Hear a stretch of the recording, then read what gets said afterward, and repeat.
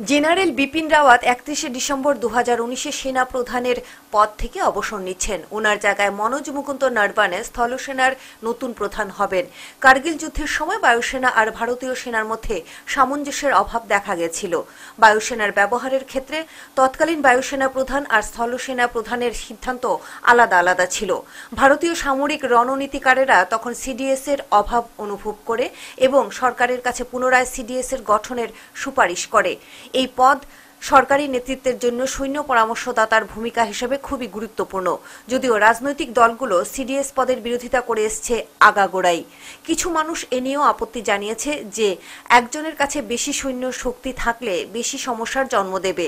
2015 সালে তৎকালীন প্রতিরক্ষা মন্ত্রী প্রয়াত মনোহর পরিক্কর চিফ অফ ডিফেন্স গঠনের কথা বলেছিলেন। Bureau report, headlines Tripura.